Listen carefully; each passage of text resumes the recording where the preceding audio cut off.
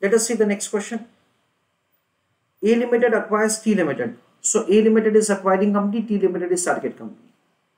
On the date of acquisition, position of both the companies were as under. So on the date of acquisition, position is given for both the companies. Number of equity shares are given 20,000 and 25,000.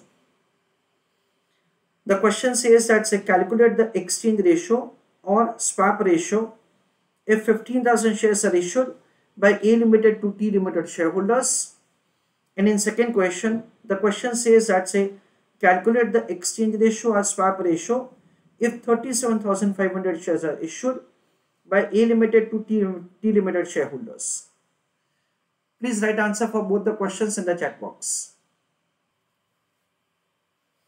Please write an answer, exchange ratio or swap ratio. I request all of you to write an answer along with me. Is calculated as shares issued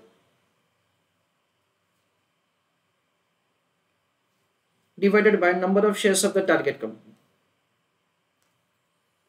We have been provided with the information about A Limited and T Limited.